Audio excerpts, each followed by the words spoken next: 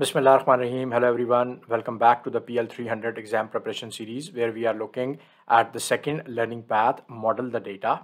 In this video, we are going to explore the topic create calculated tables, which is part of the section create model calculations by using DAX. In the previous videos, we have spent a lot of time calculating measures, and we have seen single aggregation measures. We have seen the use of calculate to manipulate filters, and we are going to explore measures in some of the subsequent videos as well. But there are two other calculations that can be done using DAX, and these are calculated columns and calculated tables. So let's go to the Power BI desktop environment and first have a brief look at how we can create calculated columns, and then we are going to spend more time on the calculated tables. So here I am inside the Power BI desktop environment, and inside the table view I can see the area where we can create new columns and new tables within the calculations option. So let's first focus on the new column. So if I put my mouse on the new column icon here, it says write a DAX expression that creates a new column in the selected table and calculates values for each row. So here two things are very important to understand, that you will, once you are trying to create a new column, then the table that you select from the data pane here, inside the data pane, only that column will be created inside that table. So that is the first thing. The second part is that the formula that you are going to create in the form of a DAX expression, it will evaluate itself for each row. So we have already seen this each row thing once we were looking at the iterator functions, where we said that the computation happens for each row. So what that means is that whatever DAX measure you are going to make, the DAX calculation you are going to create here, it is going to be computed for each row, which is nothing but the row context. So let's look at a couple of examples for the new column creation. So I'm inside my transactions data table, and here I have this quantity column. So I can create a calculated column where I want to multiply this quantity value with a scalar value. So let's say I want to multiply this with 10. So remember we did something similar using a measure. So let's try and create a calculated column, and which actually multiplies this quantity column with 10. So what I need to do is that I just need to select my transactions data table here and then come here and click on new column. And this is actually going to enable the formula bar like the way we saw it in the measures. But see the difference. You already can see a column that has been created in the table. So now I'm going to give it a name. So I'm going to give it a name quantity 10x. And I simply want to multiply my quantity column. So I know that transactions data quantity is the name of my column, and I just want to multiply it by 10. And then I'm going to press enter here.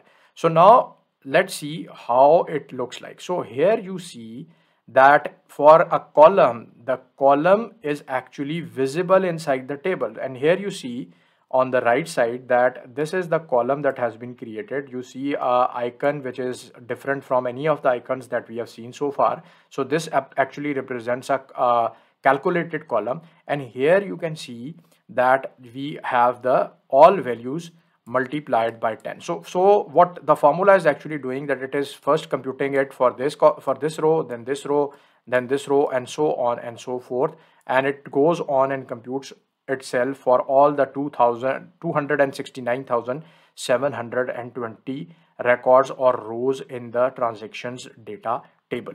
Let's create another column so that we are comfortable with the concept. So again, I'm going to select my table and I'm going to click on the new column. So here I want to create the cost.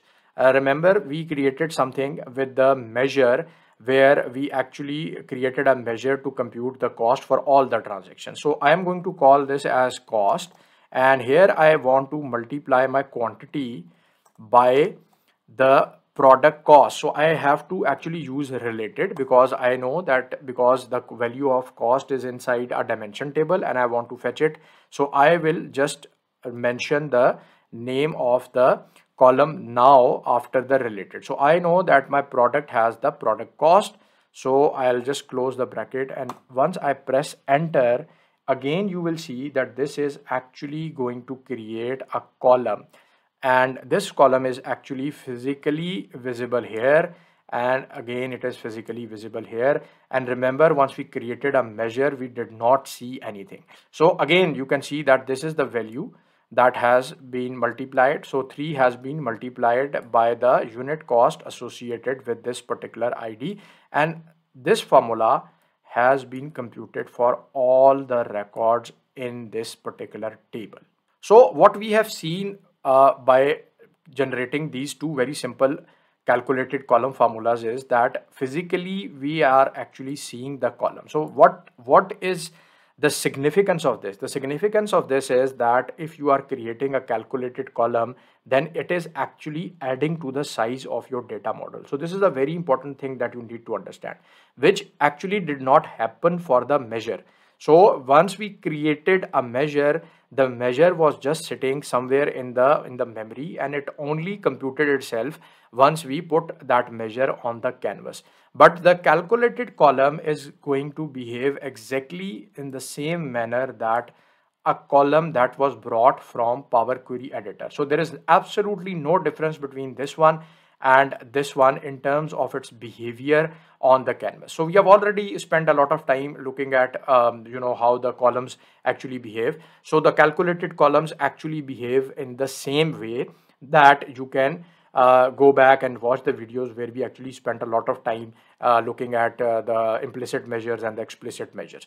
So this is an important thing to understand, and this is something that leads to a fact that it is always discouraged to create calculated columns inside of Power BI, because firstly they occupy a lot of memory. So if you are sitting in a table, some table like this, then if you are creating 4 or 5 columns, then very quickly you will consume a lot of memory, because obviously the column will be created for all the records. So if you have to create calculated columns, always try to create the calculated columns in the dimension table, because dimension tables are generally not long. They do not occupy that much memory as a fact table. So always try to avoid creating a calculated column inside a fact table. So now let's have a look at the new table calculation functionality in the way that we had a look at the new column. And if I put my mouse here, it says write a DAX expression to create a new table. So we have functions in DAX that return a table. So if we can use a table function inside the new table, where we write a DAX expression that uses a table function, then we can create a new table. So there are a lot of table functions available inside of DAX, but we are going to just have a look at a very few which are very commonly used, and I am going to share a list of some of the very common table functions that you can have a look at as part of the preparation for the exam. But if you understand a few that how these work and how a table is created, then it is very easy to understand the rest of these functions. So now let's have a look at the first table function that we are going to explore in this video, and that is the filter function. So here I am inside the dax.guide website, and here we can see the filter function, and it says that returns a table that has been filtered. This is the syntax of this function. So it requires a table as its first argument, and then it requires a filter expression. So remember, we had a look at the filter expression once we were looking at calculate. So this is exactly the same thing.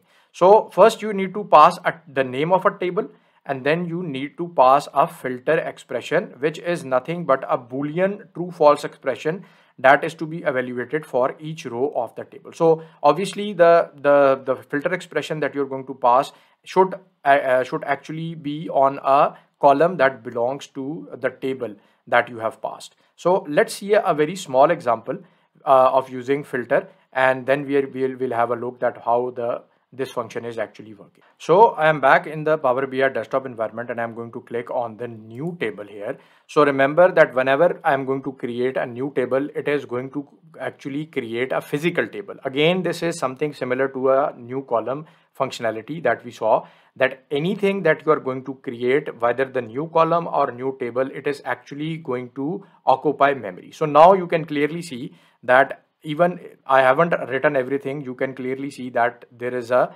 table with a different kind of an icon that you can see here. So let's now try to create a table. So what I'm trying to do here is that I'm going to use the filter function. So I'm going to filter the transaction data table. So I already have the transaction data table here and I want to filter this transaction data table by using the filter function, and I'm going to write a filter expression. So let me just first write that expression and then I'm going to explain what is actually that function doing.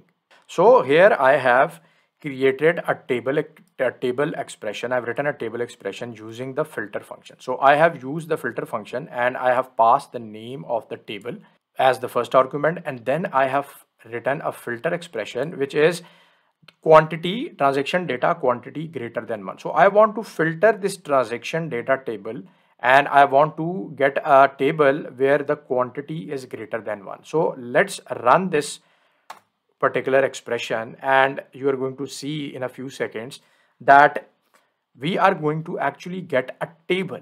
We are actually going to get a table. So I have given it the name table 1. So you can see that this table 1 is created here, and here you are actually seeing a table which is very much similar to the transaction data table. But if you come down here and have a look at the number of rows, so here the number of rows are 265,334. Why? Because we are now filtering the table using this particular expression. So the values of quantity equal to 1 have been filtered out and only quantity greater than 1 are there in the table. So that is why you are seeing a number which is less than the number which is there for the transactions data. So remember, transactions data had how many records? It had 269,720 records. So what actually this filter function is doing, that it is using this filter expression, applying the filter on the records.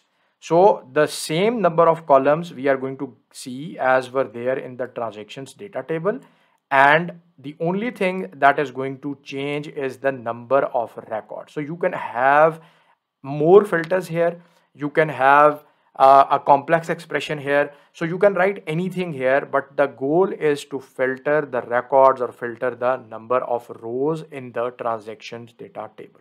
So what we have seen so far is that we have seen the functionality of the filter function, and we have actually seen that a physical table is now a part of our data model. And if I even go in the model view, you can see that here you will find that table 1 has been created. So that table is similar to any table that has been imported from the Power Query environment, and we can use it for any of the purposes that we have in our mind. But remember that this again is something that you do not do while you are working inside of Power BI, because you use the table functions as virtual tables. So you do not want to create physical tables, you always want to create virtual tables, and you want to use these table functions inside of measures. So now let's have a very brief look at how we can use this particular table 1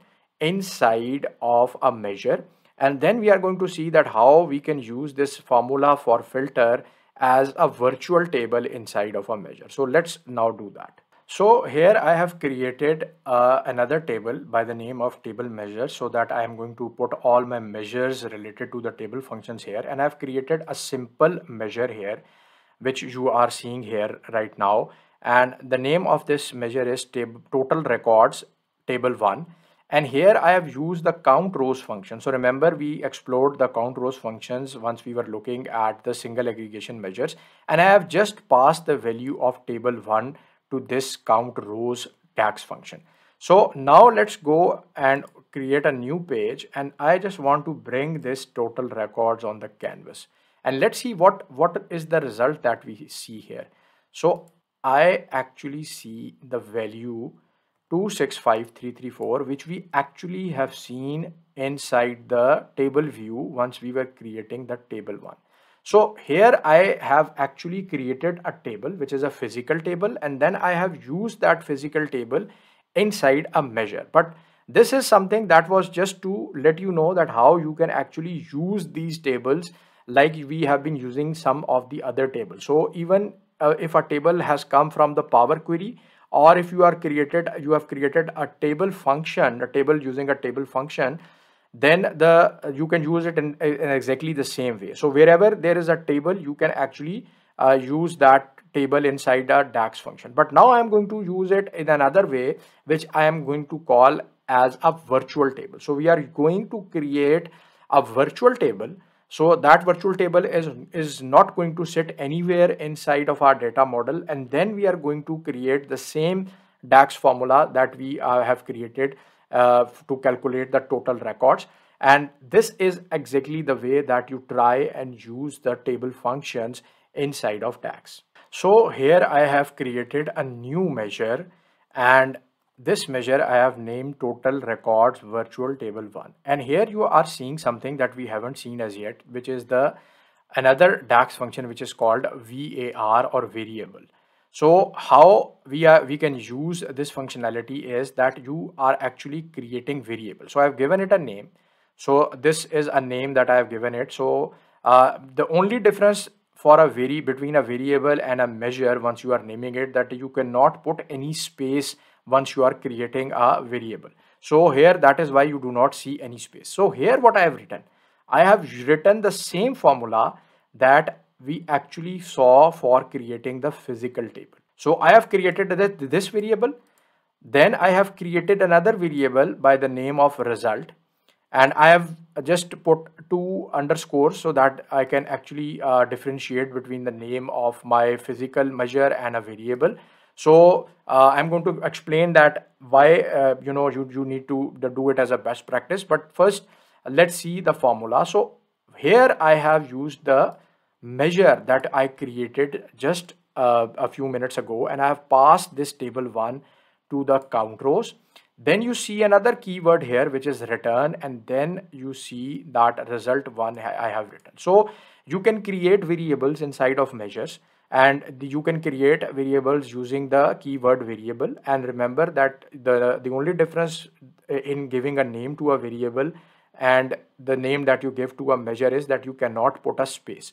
So I have created 2 variables, and whenever you create variables, then at the end of that process, you have to actually write the keyword return, and then I have written the value which I actually want to return from this measure. So this is the value that I want to return. And remember, this has to be a scalar value because here we are creating a measure, and the process is going to be the same. So now let's press enter and see what is the result that we get.